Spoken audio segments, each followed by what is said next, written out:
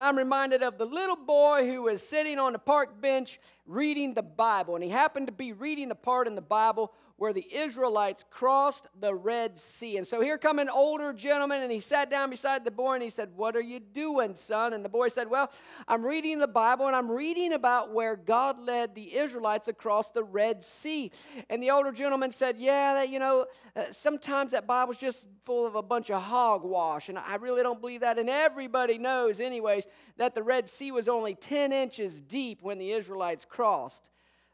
So peace out, dude." And so the man got up and he began to walk away, and the little boy celebrated in joy, and he said, "It's a miracle." And the man turned around and said, "What?" And the little boy said, "That God can drown an entire Egyptian army in 10 inches of water." Miss Allie's on the media today. Thank you, Michael Paulzik on the sound, Molly on the camera. Thank you all for serving today. And we've got a one-sentence sermon for you today, and that's this right here. Be strong. Say, be strong. Be courageous. And don't take no lip. That's my favorite part. You don't have to be taking any lip today from the enemy. We're going straight to Daniel chapter 7, Miss Allie. If you'll find Daniel chapter 7, verse 11.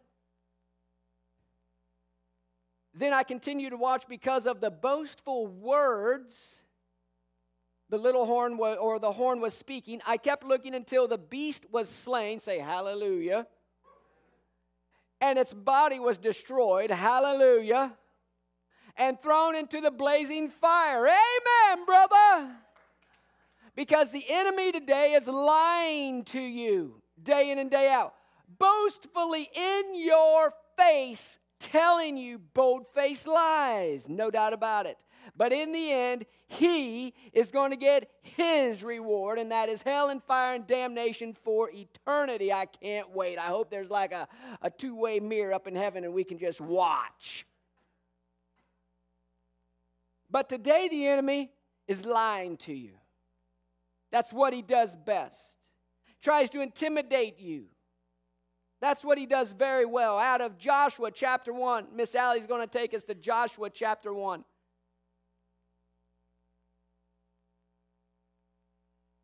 "After the death of Moses, the servant of the Lord," say after. "I have interesting news for you today." You may not be aware of this, but if you are breathing today, you still have a lot of life to live. "After the death of Moses, God turned to Joshua, and Joshua was shaking in his boots."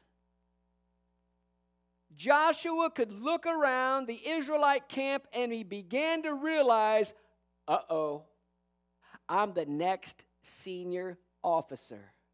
And as Joshua began to slip into the background and push Caleb up to the front and a couple other people, God said, you, Joshua,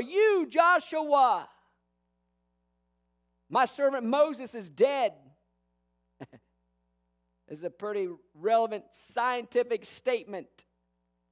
And Joshua's like, "I know he's dead." And God is saying, "But you are going to lead and live for a lot longer. And I need you." The Bible says, "Get ready to cross the Jordan River into the land that I'm about to give them to the Israelites." God has something for you today. Get ready. The Bible says, "I will give you every place where you set your foot." Period.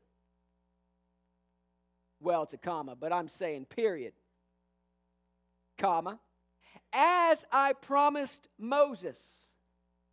How many of you know the only thing that stays the same in this life is constant change? That's it. Moses is dead. Now it's Joshua's turn to lead the people. But God has given Moses a pep talk. How many of you have ever had a pep talk from God? And you're like, hello, and you're wanting to put the brakes on, and God is saying, no, you. This is your time and your place. "I will give you every place where you set your foot, as I promised Moses. Your territory will extend from the desert of Lebanon, from the great river, the Euphrates, all the Hittite country, to the Mediterranean Sea and to the west." Next scripture. "No one will be able to stand against you." Say no one. Okay. This goes for you too. This doesn't just apply to Joshua, in case you're wondering. As I was with Moses. As you've seen God work in the past, and even as you have been jealous of seeing God work in other people's lives, did I just say that? And you're like, well, God, you do for them, but you don't do for me. Just as God has done for every other one, He's going to do for you. He's not a respecter of persons. He doesn't like you better than me or me better than you. And when you look around and you can see God moving, believe it for your own life. Be strong and courageous. It started with Andy Dixon preaching early this year. Then Coach Price Harris, our football coach at the high school, he decided he wanted Shazak V. Motts to be the spiritual theme of our football team. That is, be strong and be courageous. Then Pastor Jen, about a couple months ago, she gets up on a Sunday morning. She preaches about being strong and taking courage. Today, you're getting Tom Golden's rendition of being strong and take courage. Because I see God doing something. We're talking about war cries here. We're talking about focus here. We're talking about vision here. Joshua, he doesn't want to lead the people. He doesn't know what to do. He doesn't know what to say. Moses has always had his hands in the miracles. It was never Joshua at the total lead. Joshua always had Moses. But now it's only Joshua. God says, Shazak V. Motts, be strong and be courageous. Be careful. This is big time. This is where I'm going to lose 2/3 of you, but you got to fight and stay with me. Be careful to obey all the law my servant Moses gave you. Do not turn from the left or to the right, that you may be successful wherever you go.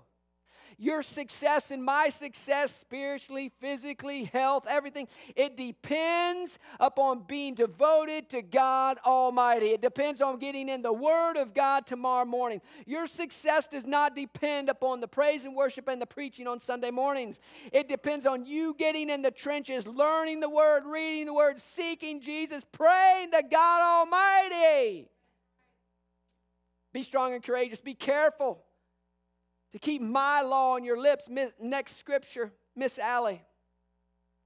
Keep this book of the law always on your lips. I've got a Bible in my phone. I got a Bible on my laptop. I got hard copies all over the sanctuary, in my office, at home, in my car. You've got to keep the Word of God close to you. You don't have to memorize the whole thing. Today, all you got to memorize is be strong and courageous, be strong and courageous, be strong and courageous, be strong and courageous. When the enemy comes at you and you've got a challenge, a trial, or whatever you're facing, you're staring down the barrel of something you don't think you're going to escape, then you've got to say, be strong and courageous in the God's name, His Son Jesus, and by the power of the Holy Spirit, I can be strong and courageous today. The Bible says, have I not commanded you? Be strong and courageous. Do not be afraid. Do not be discouraged. For the Lord your God will be with you wherever you go. This is God's big speech to Joshua. Finally, the speech started to sink in. And in verse 11, we can see Joshua, or verse 10, Joshua, he ordered his officers and the people. He turned to the people and he said, I'm bought in. I'm going to be strong and courageous. Everybody, get your apples in one basket. Tomorrow we're crossing the Jordan River. In your life, Miss Allie, you can take us back to the one-sentence sermon, be strong, courageous, and don't take no lip. In your life today, I'm challenging you for the next 7 days to be strong and courageous. Show some intestinal fortitude. So show some strength. Show some audacity in the name of Jesus. Get on your knees before God Almighty. Pray out to Him. Believe. Say believe. We've got to believe. Be strong, courageous, and don't take no lip from the enemy. He's a liar. That's all he does is lie. There are a few people out there preaching the Word. There are a few people out there living the Word. But you still have to be strong and be courageous, and don't take no lip. Joshua, soon after, he comes up to the Jordan River, and what's he do? He gets out the staff of Moses, and he lifts it up, and nothing happens. He begins to pray like Moses did, and nothing happens. And then Joshua came into his own, and God said, why don't you just take a step in to the river and see what I won't do? It's called a faith step. He steps into the water. It's a step of faith. And what God do? God split the waters right there in the Jordan River, and the Israelites walked across the ground on dry ground for the second time in history. And Moses was nowhere to be found. Joshua is in charge now because God ordained him, baptized him. He called him from the dark, set his feet up on a rock.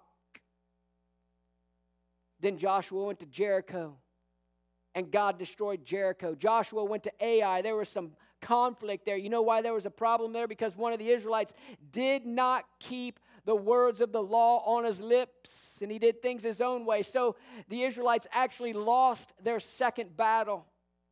They had to go back to Ai again after they repented to God, and guess what? Then they won that battle. God is not messing around. You've got to lean on Jesus if you want to be successful in this life. Took the Israelites 7 years and 13 battles. They lost one. They went 12-1, but they still became national champions in the land of Canaan. It's an extraordinary story. And do you know why? Because they got it right and they kept God on their lips. They believed in Him, in His power, in His glory. And they wouldn't back down. Because the snowball effect became something that they really got used to. They got used to leaning on God, and they got used to seeing God win. And you can do the same in your life.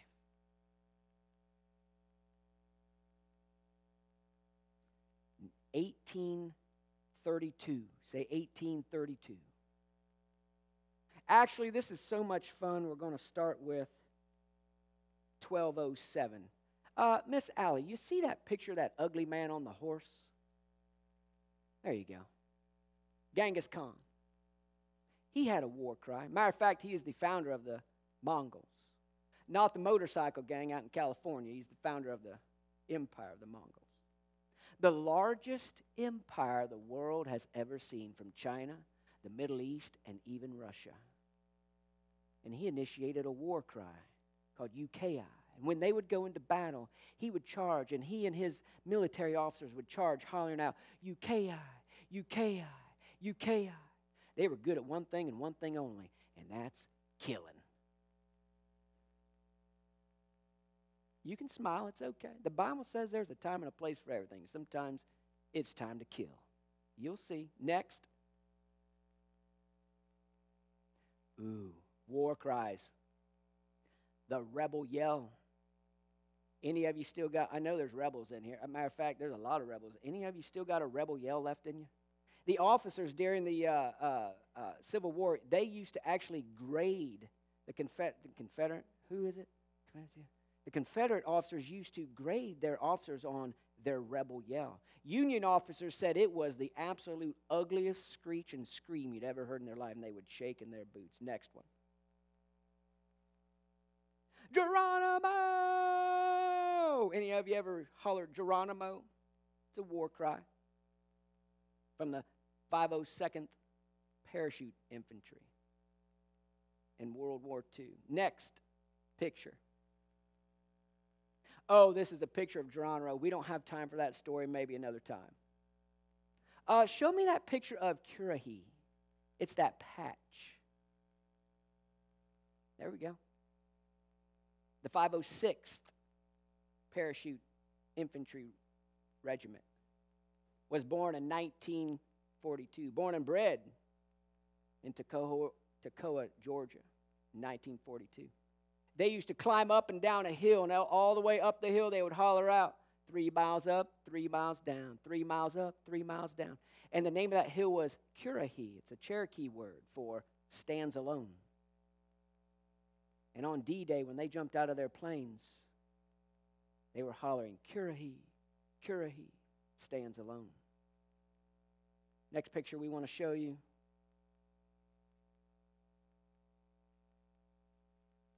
The monument from the Battle of San Jacinto. Just hang out right there, Miss Allie. 1832. Back up. Now let's back up. If you like history, you'll be cool with this. 1821. The Mexicans declared their independence over the Spanish. Spain lost control of the territory and became a Mexican country, a Mexican territory. Now, some years later, in 1832, this one guy named President General Santa Anna, some of you have heard of him, he became president in 1832.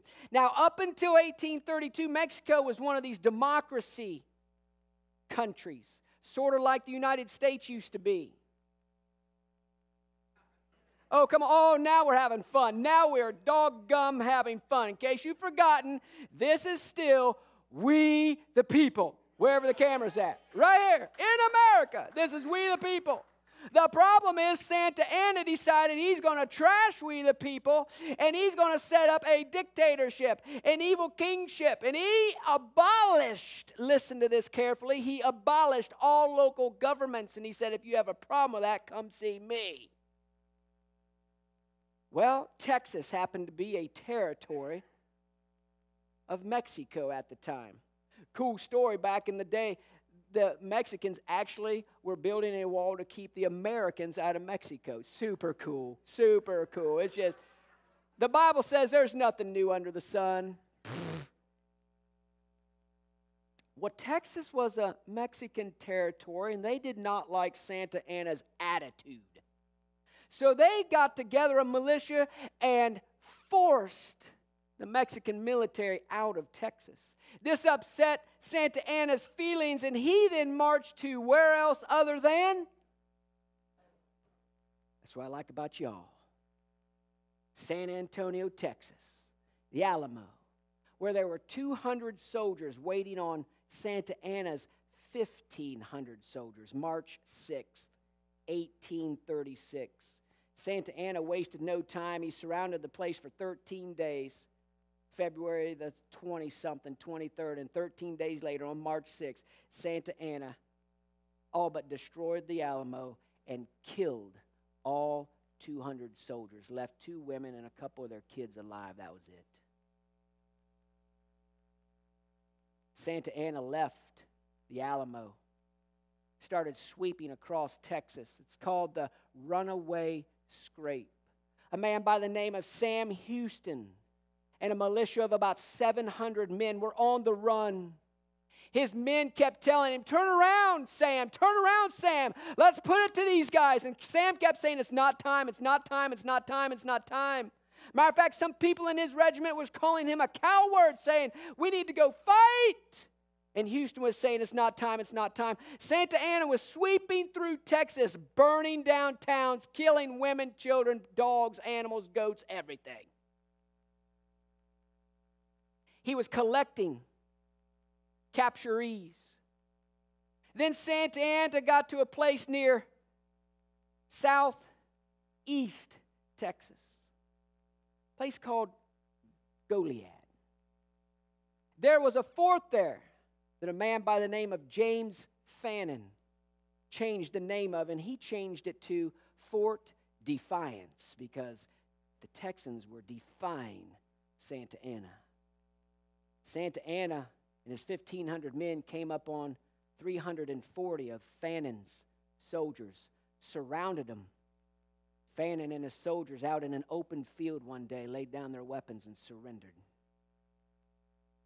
Santa Anna put all of those soldiers, plus the capturees that he had, inside of Fort Defiance. Santa Anna then takes his 1,500 soldiers and begins to continue to chase Sam Houston and those 700.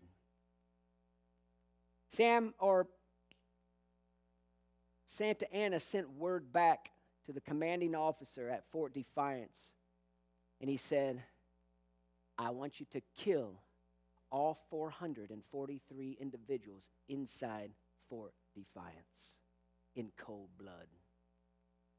It's the biggest massacre in Texas history.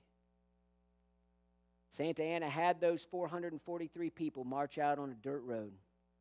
They thought they was just going to another fort to be stationed. But the Mexican army lined up on both sides, got out their muskets and their guns, their billy clubs, and their knives, and they killed all 443 of those individuals in cold blood in Goliad, Texas. Santa Anna still chasing Sam Houston. Sam Houston backs up against this little place called San Jacinto. There was this river, still does, runs around Deer Park, Texas.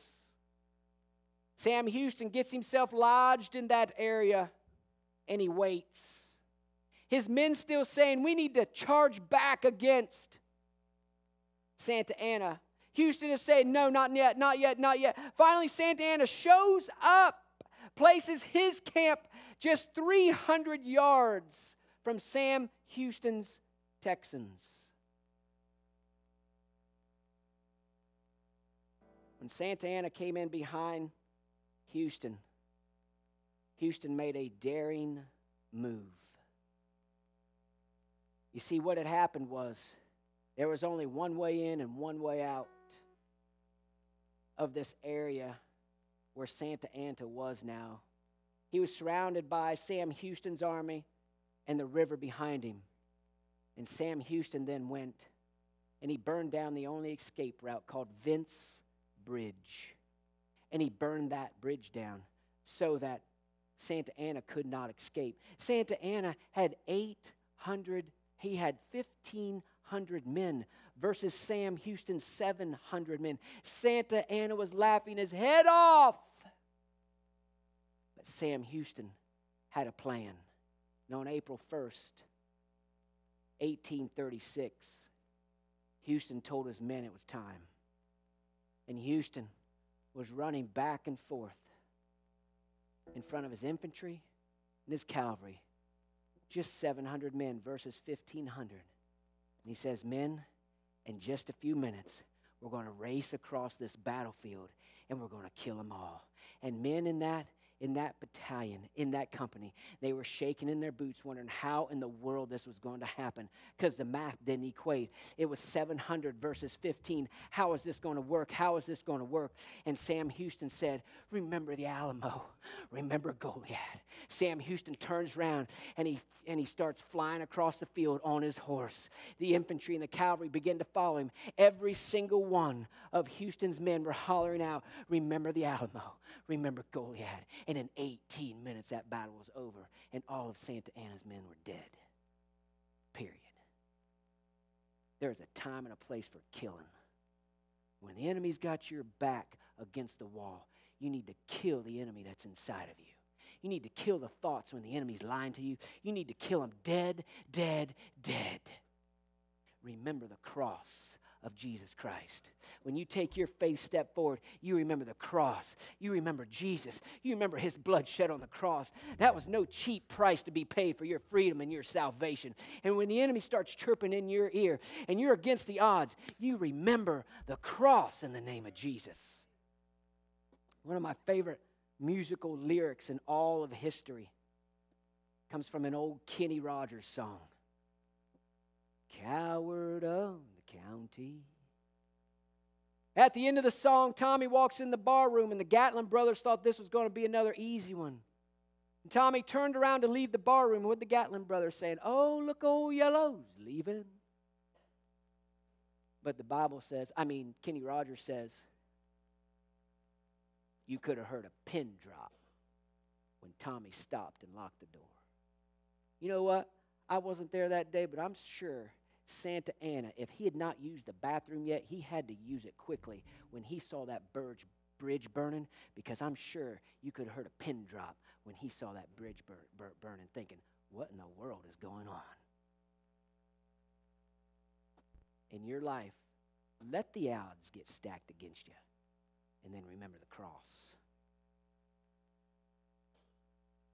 Remember Jesus Christ and his blood shed on that cross. Today we've taken communion, and it's right here, and we're going to remember the cross today.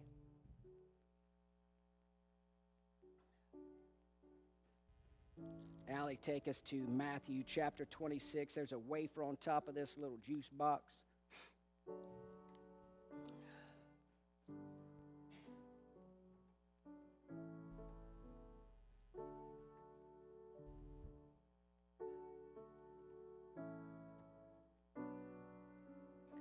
Careful now, this juice is 100% proof. It really is. The power of Jesus Christ is 100% proof. Jesus gathered his disciples together as a Passover dinner. They didn't recognize it as the Last Supper at that time. But at any rate, Jesus began to talk to them. And it began to sink into them like it began to sink into Joshua that day of what in the world is going on here. Jesus was charging his disciples. He was baptizing and he was anointing them that night. He was telling them that he's going to give his life and they're going to be in charge. But it's not going to be without help. It's going to be by the power of the Holy Spirit. He took that bread and he broke it, and you can break your wafer today as an illustration. And he said, every time you eat this, I want you to remember me. He hadn't died on a cross yet, but what he's saying is, I am going to die on a cross, and every time you get together after that, I want you to remember the cross. And I want you to fly across that battlefield, hollering out, Jesus, Jesus, Jesus, Jesus, Jesus, Jesus, Jesus, Jesus. And you watch that enemy fade. Watch the enemy fade. Today, can we eat remembering the name of Jesus? Remembering the cross.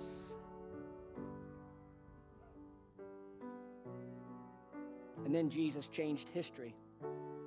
When he took the cup, he says, this is the cup of the new covenant. Every time you get together and you drink this wine, I want you to remember your freedom. Freedom. I think that was William Wallace who was hollering out, freedom, freedom.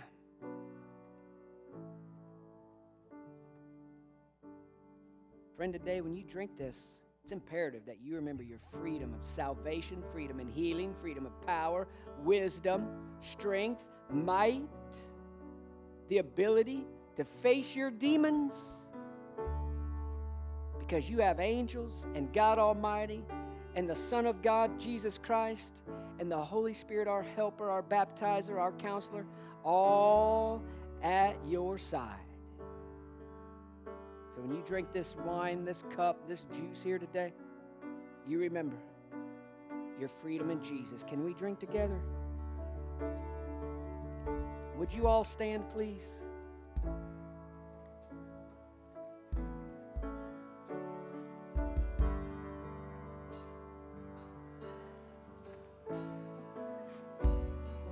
Will my prayer team come down and just stand in between the altars?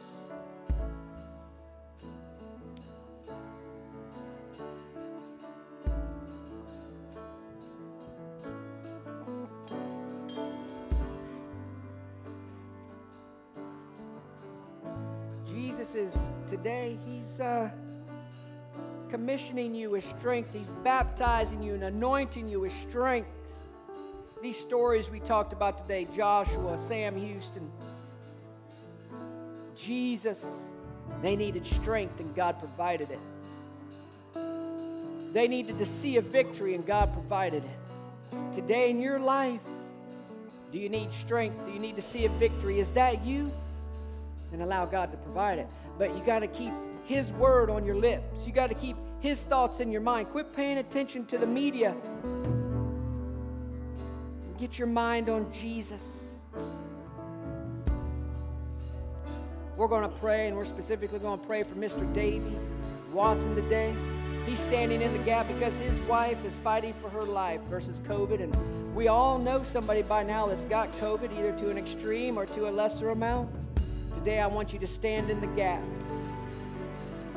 for someone who is related to you, that you know, a friend of yours that has this nasty disease.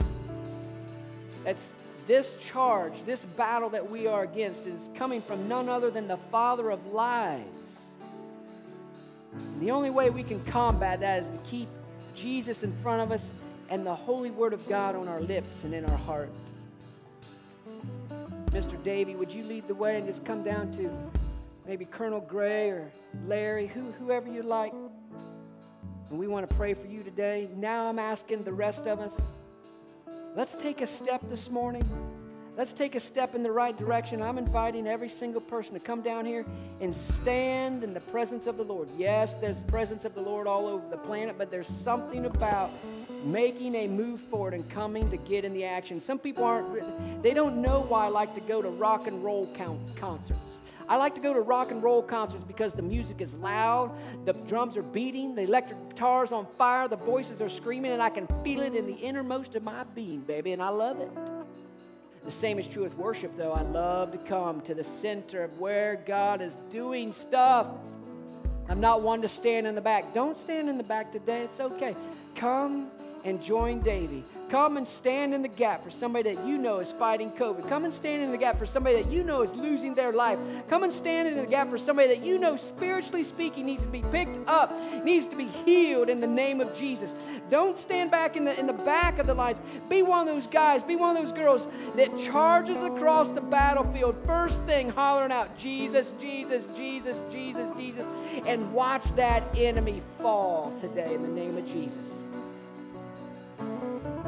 In the name of Jesus. Come and allow God to finish what He started in your life today. Come and stand in the gap for a friend of yours in the name of Jesus.